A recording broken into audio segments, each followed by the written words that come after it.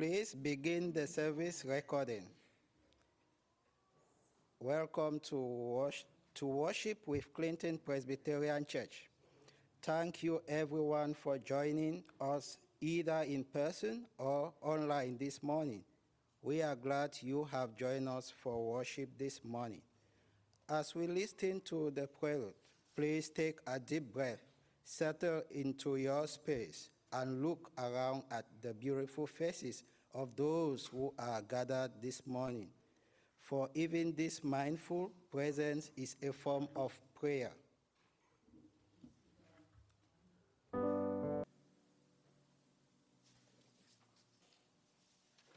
Next is the psalm, right? Did I flip the page right? I'm right. Oh, okay. It's you. It's us. I just got to find the piece of paper. So we do the psalm, and we're going to sing the refrain. I will let you know this one's dark. It's definitely a lament, and I don't think we've done it yet.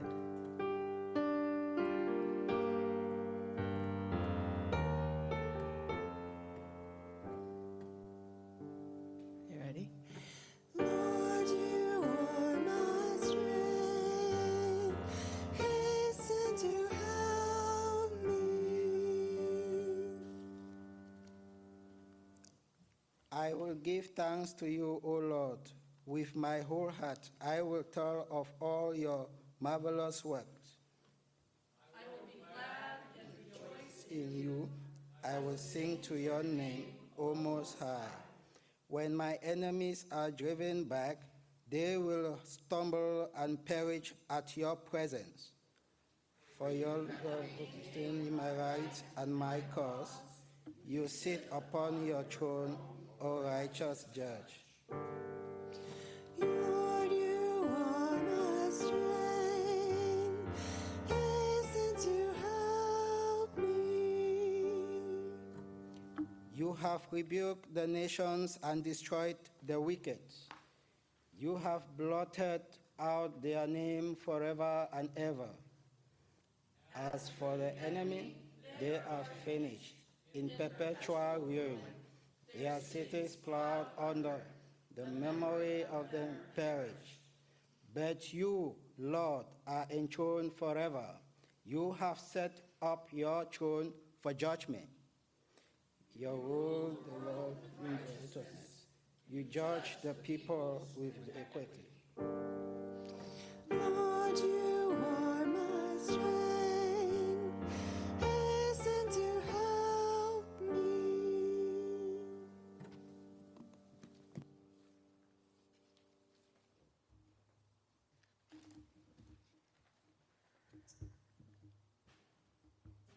Good morning.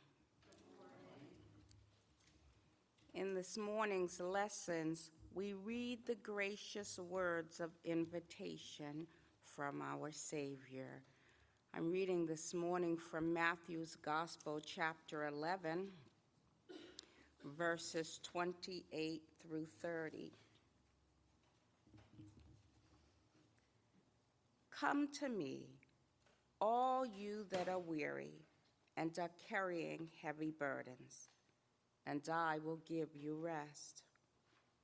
Take my yoke upon you and learn from me, for I am gentle and humble in heart, and you will find rest for your souls.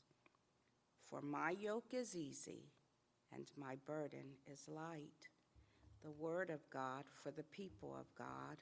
Thanks be to God. Amen. Dear God, may the words of my mouth and the meditations of all of our hearts be acceptable in your sight. Our Lord, our rock, our Redeemer. Amen. In addition to salvation, these words of invitation,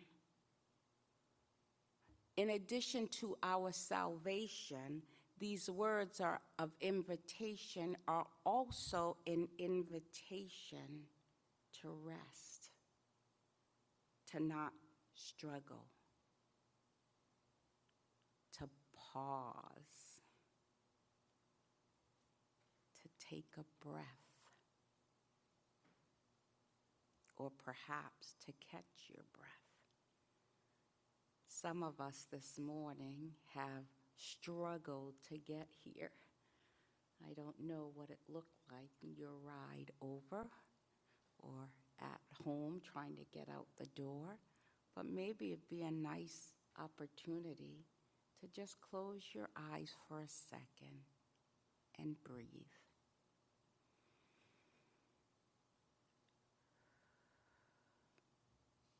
And after you've breathed, maybe you'll take another second and breathe a little bit more deeply.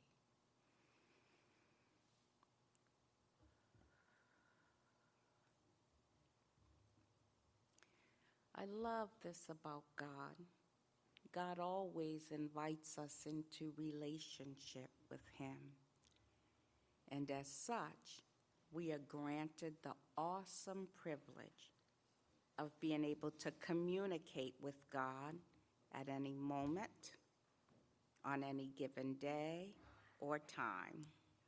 My sermon title this morning is Prayer, Rest for a Weary Soul. Our scripture lesson is a much beloved scripture the world over. We see it on plaques, mugs, and t-shirts. And in those ways, many attest to the fact that they like the thought of the scripture, but whether or not they actually take it in its totality, with some of its complexity, is two different things. The invitation. I don't know if you're like me, but there is nothing quite like receiving an invitation. We open the envelope. The pleasure of your company is requested. And man, we can't wait to read where we're being invited to and on whose behalf. A wedding, a baby shower, a graduation. After reading those words of invitation, it's exciting to see where we are heading towards.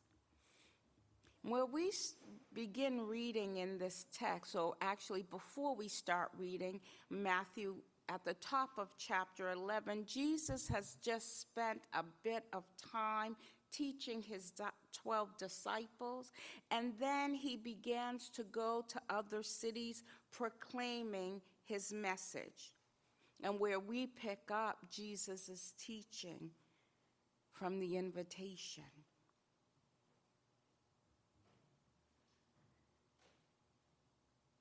These words of invitation for salvation, for those who don't know Jesus in the pardoning of their sins, for those who still feel sin-tossed and sin-stained, Jesus' words, "Come unto me." And for all who believe and wish to really enter into this relationship, this communication with Jesus, we are invited to trust that Jesus is who he claimed to be. And you can read it in Matthew 11, in his speaking to the scribes and Pharisees, in his healing. So these words are words of an invitation to rest, to a more restful life, to a life that is steeped in Christ's peace. And Jesus at that moment was speaking to a people who were in need of respite. And where I'm from, the Presbyterian church and the African American tradition, we have this thing we call and response. The preacher says something, and then the people say something back, encouraging the preacher on, letting the preacher know he or she had gotten that message just right, or hitting the mark. And so I say and call back to myself, Jesus was speaking to a people who were in need of respite, rest. Amen. Amen, preacher.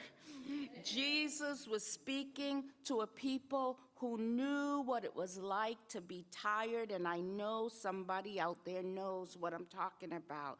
He was speaking to people who knew what it was like dealing with a hard and oppressive rule, because the people in Matthew's gospel, they were being untreated fairly, they were being unfairly taxed, severely mistreated by the government. And on top of that, the religious leaders were being oppressive and were often quoted as instructing people to carry the yoke of the Torah, the heavy burden of the Jewish law with all its commandments, over 600 of them, I add. And as it relates to prayer, Jesus invites us. The first step of this prayerful life, I'm told you're doing a series on prayer. The first step of this prayerful life is taking a step and walking towards the one who bids you come. And then recognizing who or where you are, because Jesus drilled down on the invitation and who in particular he was speaking to when he said, not just to come, but come to me, all you who labor and all you who are heavy laden. Specifically, those who are burdened by the cares of life, by sin, by political unrest or discord, by racial unrest, by war, by rumors of war, by sickness, disease, and death. I'm talking to tired people this morning. By unemployment or underemployment. We know the list can be endless. And the result of all of that is a burden of soul. And when these burdens begin to weigh on us, many of us think that the answer lies within us. Self-sufficiency. I've got this. I'm going to figure this out. I can handle this. But when we don't see a way out, when we don't feel that in us we have the answer, we become heavy laden. According to New Testament scholar Don Carson, labor implies the burdens that we take upon ourselves. But heavy laden implies the burdens that others put upon us. And so I would say to you this morning, whatever the cause of the burden, whether heavy or light, whether self-inflicted or other imposed, Jesus' invitation to prayer, to rest, to take his yoke upon you and learn from me is a wonderful invitation. Learn what? Jesus says, take my yoke upon you and learn from me. And I thought about what Jesus was inviting us to, because he wasn't inviting us to a carefree life. He wasn't inviting us to a life without concern or worry. But he says, take my yoke upon you and learn from me. And I thought about some of Jesus' lessons to us. The lessons to trust God with all your heart, and not lean on your own understanding. You remember Jesus modeling that for us, don't you? When he was in the garden and he said, Father, if it's possible, please let this cup pass from me. This thing looks heavier than me. This thing is bigger than me. And Jesus in his humanity said, I don't want what's at the end of this. And then he taught us best with his next words. Nevertheless, not my will, but thy will be done. Amen?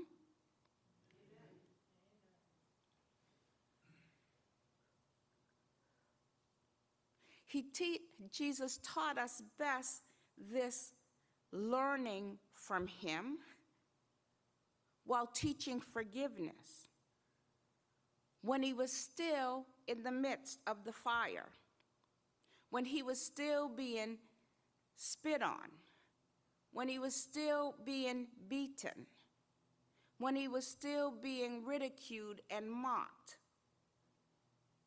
Forgiveness in the fire. Father, forgive them, for they know not what they do. Amen. Somebody, I know somebody is hearing me this morning. I think Jesus modeled for us to trust that God's ways are not our ways. And God's thoughts are not our thoughts. The scripture says, as high as the heavens are above us, that's how far God's thoughts and God's ways are from us. I think Jesus was inviting us to learn to cast all our cares upon him. Inviting us to learn what we quote all the time, that all things work together for the good to those who love God and are called by God. So as disciples who want to live in this prayerful, who want to live this life of communication, this prayerfulness of both talking and listening to God, it is imperative that we learn to come as disciples willing to learn. Humility.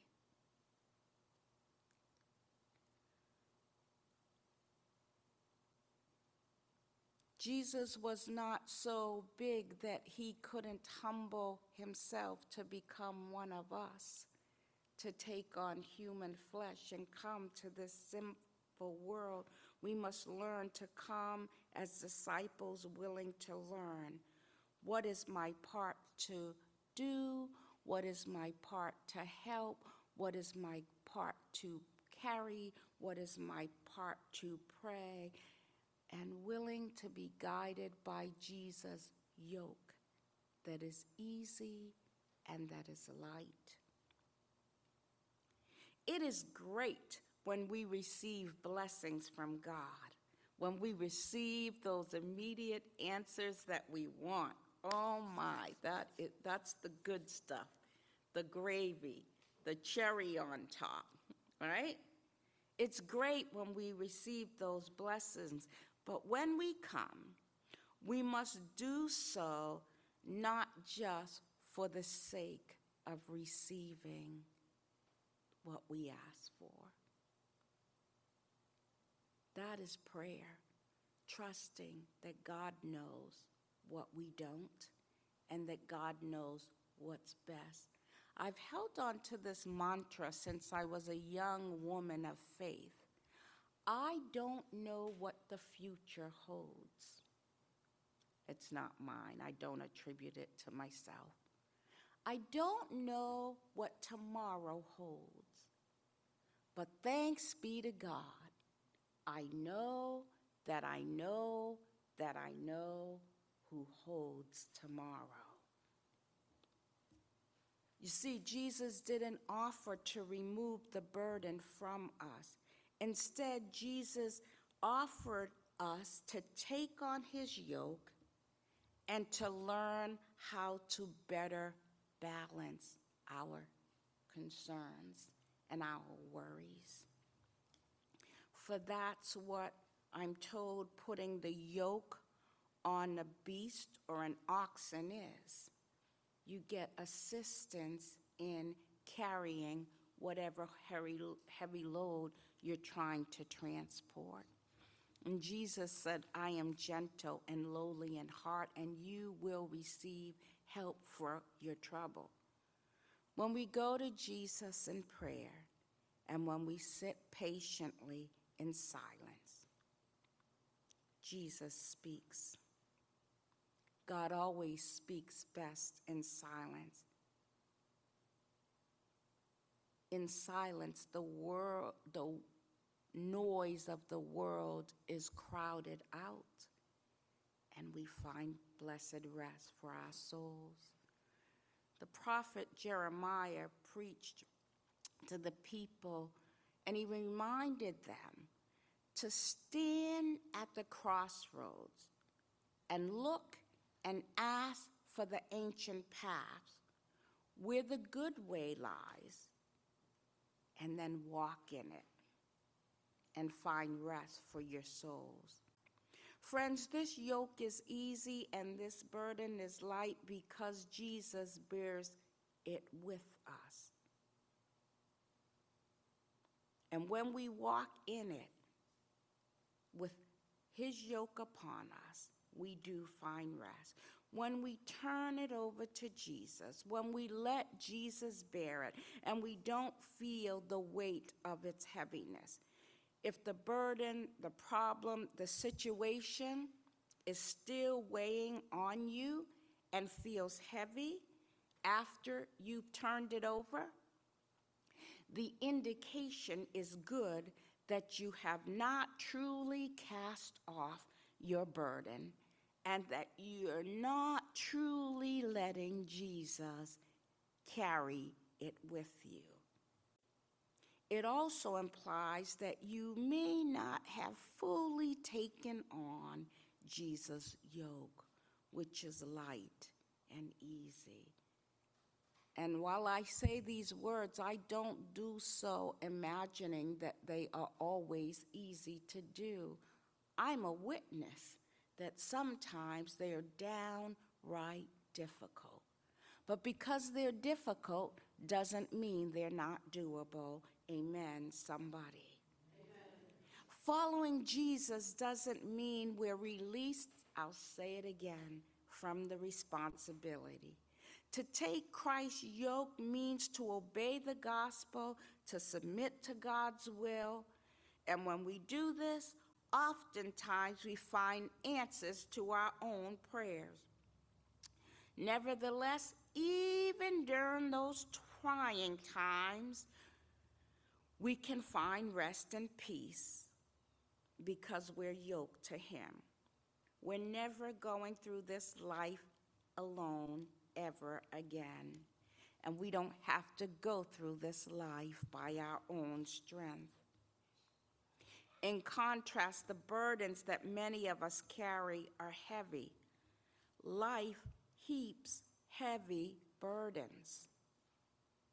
Religious expectations of that day were weighing the people down. And the trials then and now made people weary. Jesus' yoke is easy, not effortless. But with Jesus by our side, he lifts these burdens off our backs and places them on his. Matthew 11:28-30 is a lens into God's good plans for you and me. And God's plans are not to keep us weighed down, but to give us blessed rest. There might be purpose in the pain, but God's Purposes are never meant to be unbearable burdens. You don't have to go it alone. You are yoked to Jesus, and if you are not, the invitation is there for you to be. There might even be no purpose in the pain, just the capriciousness of somebody being selfish or listening to an unholy voice, and there is absolutely no sense or no purpose. And we know sin, sickness, and disease, no purpose. But in spite of this, God can work situations out for good when we trust him. There's a bumper sticker that I see from time to time, less so now, but it says, Jesus is the answer, whatever the question. And when I was younger and less humble in my faith, I used to try to argue, debate, and negate that statement. But life and God has taught me some things. And in Matthew's gospel, Jesus clearly and succinctly offers himself as the omnipresent, all-inclusive, all-embracing, across-the-board solution to all that encumbers or weighs us down. Beloved of God, I hope you saw the good news in those 3 short verses. And I pray that you receive the gift of the passage and that the seeds will continue to germinate. Allow yourself to breathe and to breathe deeply, to fully receive the blessed assurance that even when all the world around seems to be given way, God can and will remain ever present, offering rest for a weary soul. In closing, I offer you this short prayer by Henry Nouwen. Dear God, speak silently, speak gently in my silence.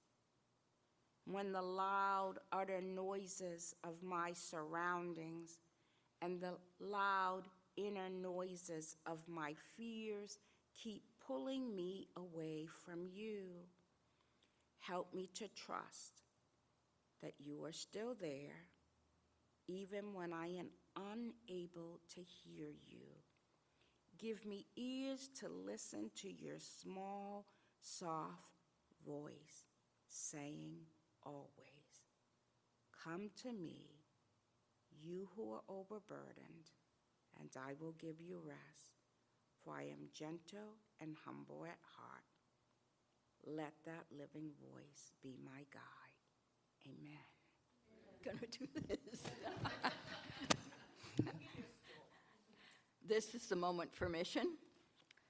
Ministering to migrants on the brink of despair. The plight of thousands of migrants in her native El Salvador keeps Carmen Alina Diaz awake at night.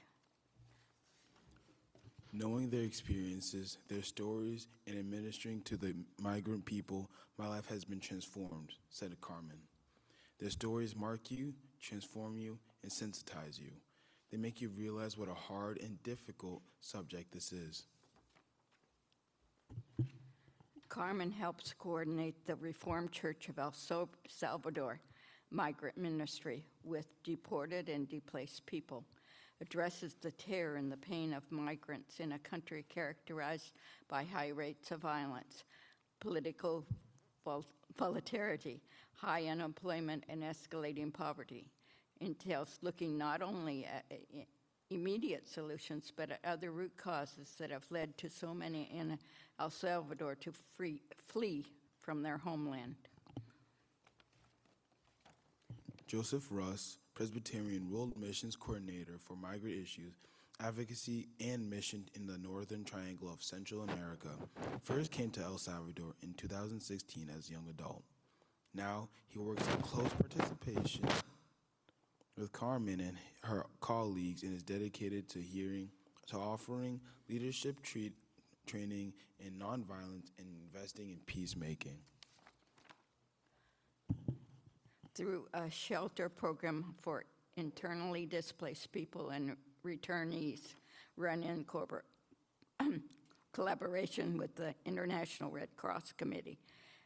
They reduce people's exposure to violence and poverty and help them find stability amid difficult and even dangerous situations.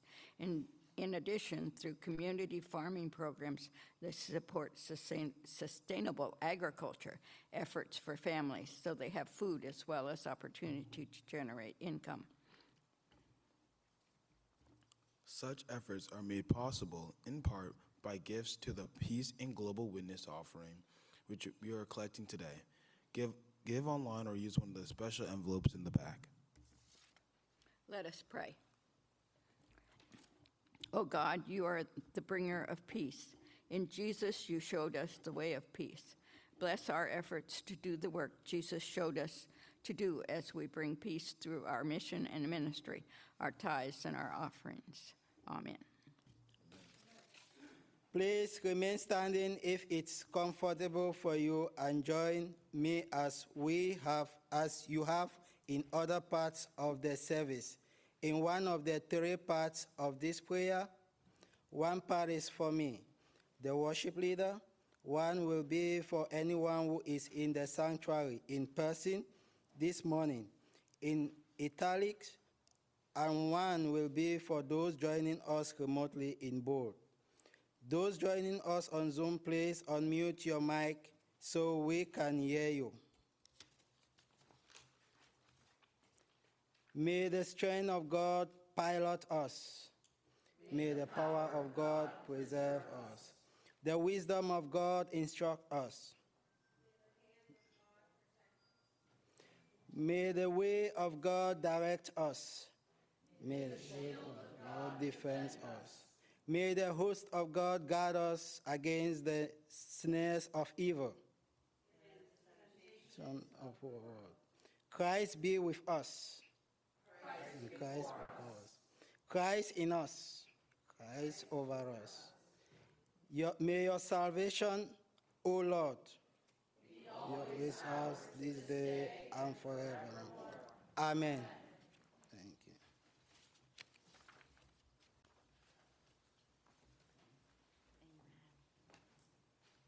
Amen. Take your burden to the Lord and leave him there, leave him there, leave him there. If you trust and never doubt, God will surely bring you out. Take your burden to the Lord and leave them there. Friends, let's leave this place committed to casting our cares upon God and remembering always that God cares for us. May the love of God, our Father, the joy of Jesus, our brother, and the peace of the Holy Spirit be with us this day and always.